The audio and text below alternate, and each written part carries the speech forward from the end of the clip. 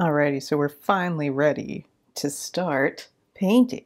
Now, you might wonder, how do I begin? Like, this picture is in color. This is definitely not the colors that I was using. So one thing that I find helpful is if you're working purely with value, I'm gonna say hue in this case is irrelevant. Doesn't matter what you're using. We're talking about value. So we can print our picture off in black and white. And another helpful tip would be to take a photo of your value scale and then turn it black and white as well, because then you're going to see those pure values and no longer focus on what the color is.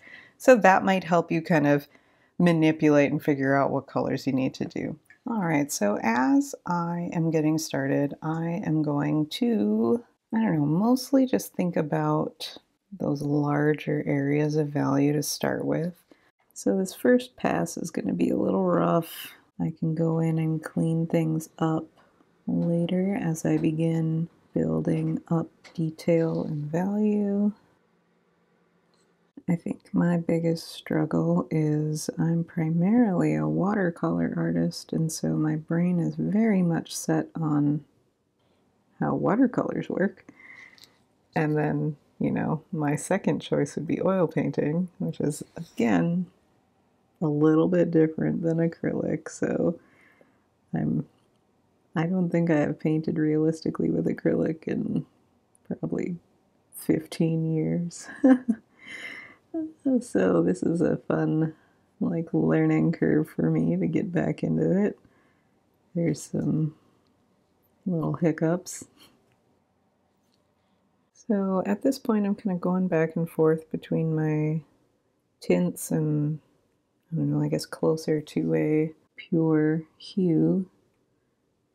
I'm not doing too many details at this point. I just want this gradient going back and forth. And whenever I feel like my brush might be too saturated with a color, like there might be too much paint on the brush, I can just wipe it off with my paper towel and then go back to it. So right now I'm kind of feeling like there's a little too much on the belly of my brush, so I want to get rid of that and dry some of that off, and then I'm going to go back with my middle value to hit some in-between spots here.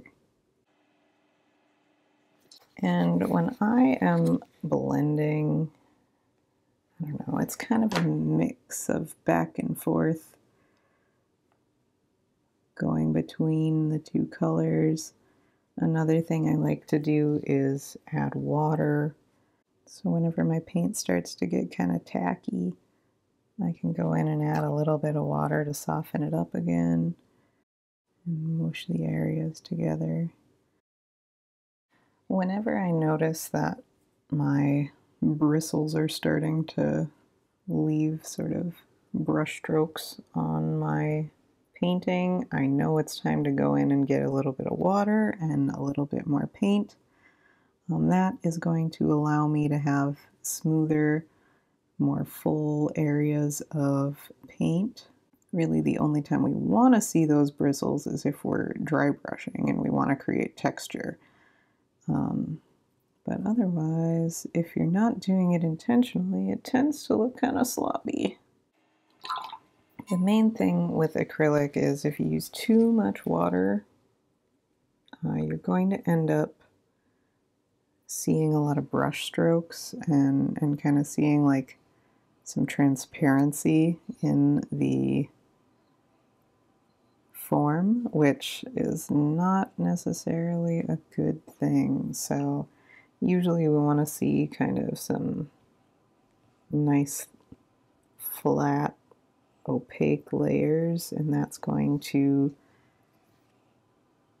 kind of end up working out a lot better for us. So I'm going to go back in with my medium values to kind of start this gradient of going from medium to dark.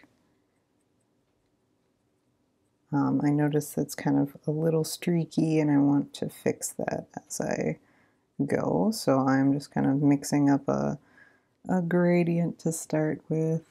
One thing that's kind of important if you don't really pay attention to this, but when you load up your brush, you want to kind of rotate it as you go so that you get the same color on, both sides of your brush. This is going to help you, so when you run out of paint on one side, you can rotate your brush and flip it over. And now that I am, putting in the second layer, I'm kind of at the blending stage. This is where I want to think about what kind of blending do I want to have? Do I want it to be really smooth? Do I want it to be more painterly where I can see the brush strokes? Those are all things that I'm going to want to consider as I keep building up these layers. As I make my way up here, I'm starting to get into just like the straight hue. So if I need darker shadows at this point, I'm going to need to start creating shades with black. So I'm working on kind of getting these sort of mid-range areas first, and kind of everything that's behind things like the laces and the sort of stripe here and the rubber soles. Because that way I think it's going to make it a little easier for me to have some clean edges as I'm working. At this stage, I decided that I really want to look at my background values. So I'm using a flat brush, which helps me get those crisp edges as I'm painting. And another thing that I'm really thinking about as I'm laying down this paint is to try to avoid what we call haloing, where you can like really see the outline of your brush around your object.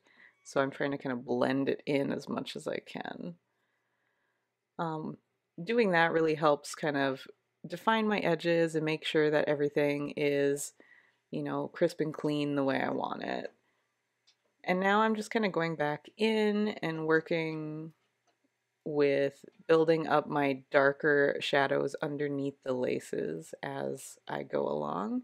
That will help me because it's a little bit easier to paint what's underneath something and then paint what's on top of it.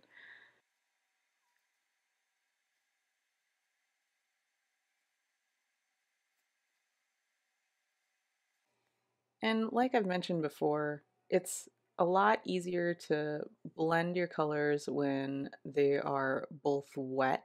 So you'll find me kind of going back and forth over the colors with one value and then another value, lots of back and forth and kind of smushing them together in the middle. And that's really what's going to help us create these nice little gradients of value as we go along.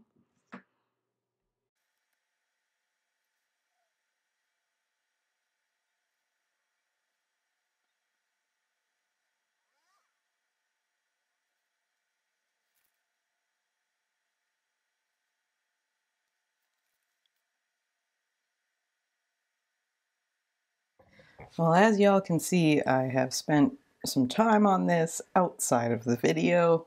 It's taking way longer than I was expecting, so I had to spend a few hours outside of this working. What I decided to do was to really just focus on this one roller skate for this video because I am never going to finish. Unless we want like a 5 hour long video, because that's kind of where it's headed. So, to finish things off, I want to work on the wheels. And the wheels are a little interesting because they're kind of translucent, so I can see through them a little bit. When I'm working with tiny details, I think it's really important to make sure that I don't have like any glops of paint on the belly of my brush, because if I do that, it's going to really kind of inhibit my ability to paint fine details. And honestly, the brush that I'm using right now, I'm not even sure if I'm going to be able to get the small details that I'm looking for as cleanly as I want. So we will see how that goes. Yeah, and as I'm doing that E, definitely not small enough. I'm gonna have to find the right brush. Okay, I got some baby brushes now. We'll see how that goes. Well, it appears third try's a charm with my brushes. I finally found a small one that is working for me.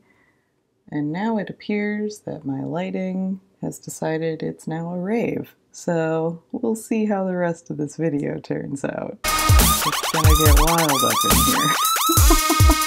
Oh boy. Oh, well, it is a good thing that I have other options for lighting. Otherwise, we would be painting in the dark. So let's get back to business. When I'm painting these tiny marks, or should I say the letters on my wheels, one thing that I'm going to do is I'm going to clean up the edges with the darker values that surround the letters. So I'm not super worried right now about these tiny details. I can always go back in and clean them up. I, of course, am trying to make them, you know, relatively clean because it will make my life easier later. But if I make a little mistake, that's not that big of a deal.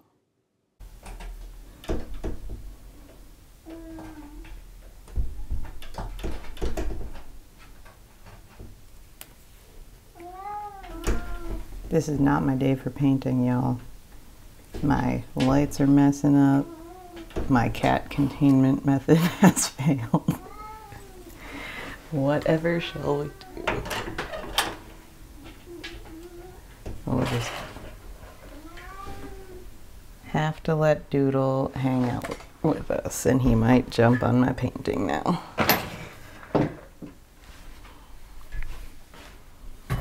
Are you happy now? You are? Okay. Right now I am kind of working on the mid-tone sort of reflections on the wheel. So I'm just kind of building up my values there.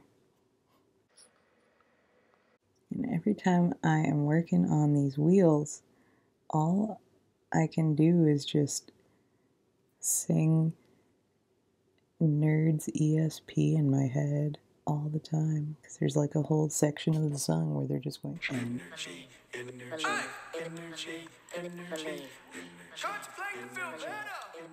And anytime I see these wheels, it's just repeating that over and over again. So right now I'm kind of just glazing some transparent color over the top of the lighter washes that I did, kind of in the hopes of creating that sort of translucency that we see in the wheels. I'd say it is moderately successful. It's not quite there yet, but it is getting there. So the key to getting these edges really good is to understand the curve of that wheel. I gotta get just the right curve, otherwise it's gonna look really wonky. Oh, so stressful. So this is where it's like super important not to have any like glops of paint on the belly of the brush. We just want paint on the end of the brush. That's what's going to help us get those crisp edges. And once I kind of have this dark value blocked in, I'm going to go in with my highlights over the top of it. Another thing to note is like getting those clean edges, you need to have like a really confident brush stroke. If you do like short little wispy lines, it's going to be a lot harder to get that hard edge. So like the longer and stronger your brush strokes are, the more likely you're going to have a good clean edge. And that just takes some practice. And if you're like me and you drink way too much coffee and your hands are shaky, or you know, you just have shaky hands in general, a suggestion would be to brace your hands as much as possible. So keep your arms close to your body. The closer your arms are to your body, the more stability you're going to have, because you're kind of bracing against yourself. Another thing that is helpful is holding your breath. So clearly I am not holding my breath right now, which is making my hand a little shaky as I'm doing these details. But I don't know, I think about like when, if you ever watch the Winter Olympics, the biathlons, you know, where they like cross country ski and then they stop and shoot stuff. Very Scandinavian. But, you know, in order to lower your heart rate enough to get those steady hands, it's helpful to hold your breath. And that is kind of a trick that they do to kind of slow down their heart so that they're not bouncing all over.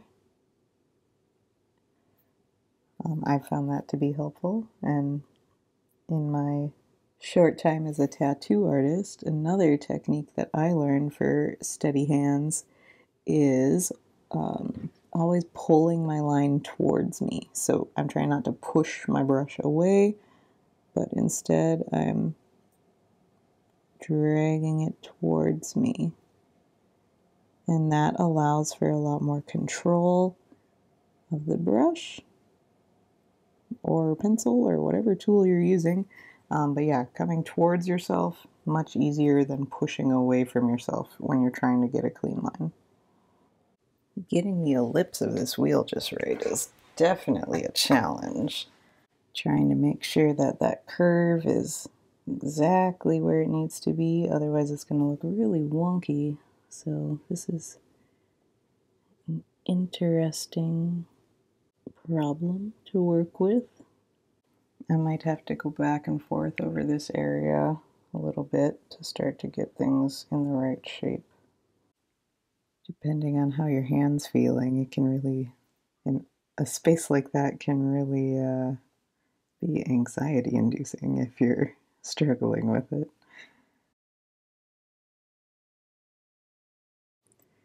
Once you start adding in the highlights on things, that's when we start to see a little more a little more volume appearing. The key to getting those highlights kind of accurate would be, I don't know, I like to kind of make them not so solid, you know, like not having like just a block of white, because that doesn't really look volumetric or real. So I like to try and keep them kind of organic and a little, almost like I'm dry brushing just a little bit. But just like, you know, drawing a portrait, once you get those highlights in the eyes, it really creates some life. It's the same with still lifes. Getting that pop of contrast is really what makes everything sort of come alive and feel really round and real. Well, that's feeling pretty good to me. I think before I, you know, go into super time lapse again, I think we'll just talk about blending just a little bit more, especially just on this toe stop, because I feel like it's a really great example of a nice gradient. So I'm going to start with my hue, so my pure color, and I'm just going to kind of lay some of that down on here. And I do have some of that drying medium mixed in here, that's why it seems kind of translucent. Basically, in order to get your paint to blend well, you need to have enough paint and wet enough paint for it to do what it needs to do. So this blending medium kind of helps, or drying medium. But also, if you just have like a decent amount of paint on the surface, that also does the trick. So I'm just going to kind of lay some down here to work with. And what I'm going to do is I want to create like a nice gradient with the dark values, so I need to mix up kind of a shade throughout. And then what really helps us blend is like where these two come together, where they meet. And I'm just going to lay some of this down over the top of the glaze that I have here.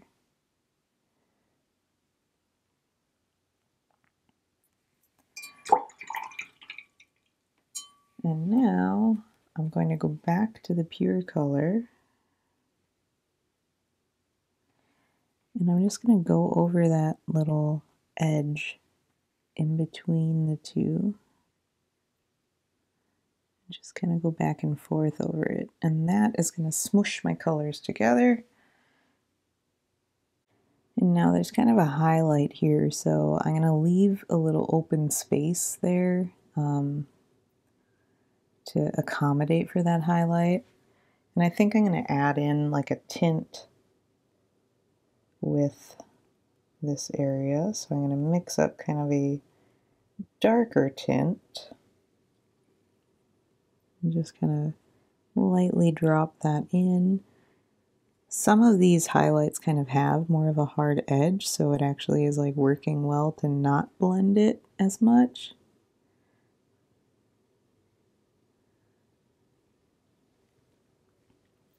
So as I'm going, I'm noticing my brush is starting to get kind of sticky, and that tells me that I need more water to kind of loosen up my paint just a little bit. And that's going to help with the blending. It's also going to help lay down the paint more cleanly. And basically, to get a good blend, it's really just a game of back and forth. So we lay down one value and then we come back and smush it together with the value next to it that we want to blend it with. And the more we do it, eventually we're going to get to a point where it feels good and like everything seems like it is laid out the way we want it.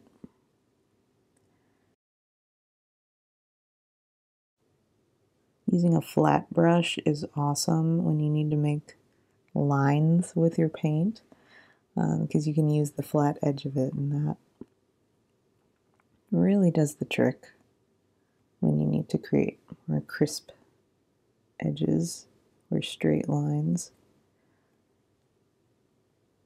I kind of have that started already. I need to push this brighter highlight a little more. And I notice I have some kind of scuffs that become highlights down here on the bottom of the toe stop, so I can kind of play around with those. Now I'm starting to feel really good about this as I'm playing with the highlights. Just kind of softening the edges a little bit, and that is what's kind of helping create that nice gradient. And I think to soften this highlight that I added, I'm just going to go over it with a glaze of my pure color to kind of knock it down just a little bit. And that's going to help kind of make it appear a little more natural. Just break up the line just a tish. That's going to make it not so solid anymore. All right, I feel like that's feeling pretty good. And then I can kind of go around the edges and clean up the shape just a little bit with the background value as well.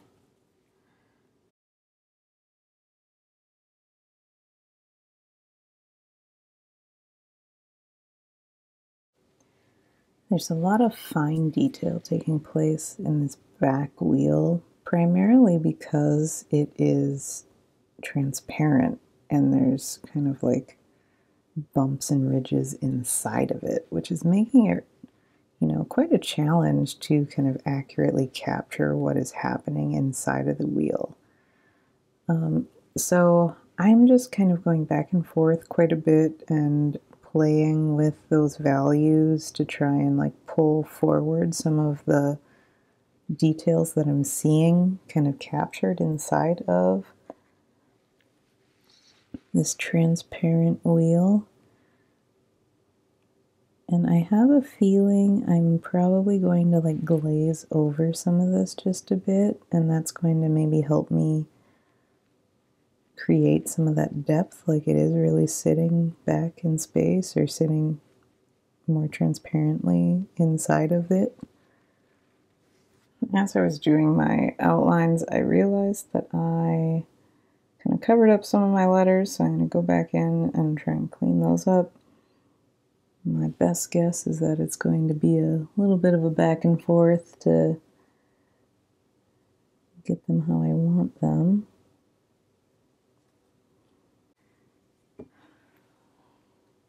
Just want to remember, get your brush wet every once in a while to loosen up the paint. It's going to lay a little easier when you do that.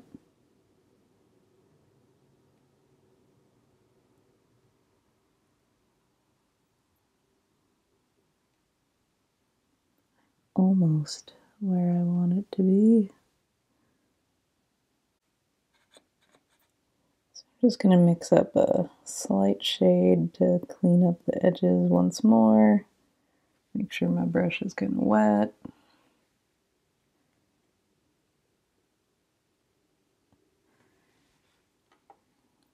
And we'll just work on our refining.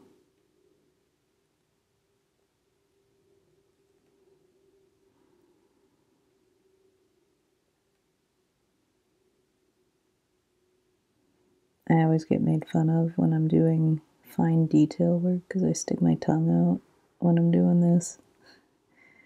I don't know, it just helps me concentrate. I'm like the Michael Jordan of artists. If I gotta dunk, I gotta stick my tongue out. If I gotta do details, I gotta stick my tongue out.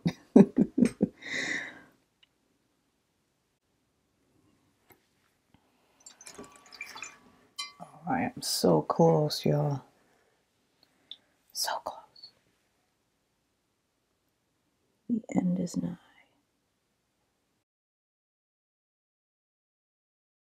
Whew, everybody. That was a grueling 10 hours of painting, but I'm pretty happy considering I haven't painted with acrylic in like 15 years. Check it out. Well, hopefully this is helpful for you all, and keep practicing, keep doing your thing. Thanks for watching, and keep creating.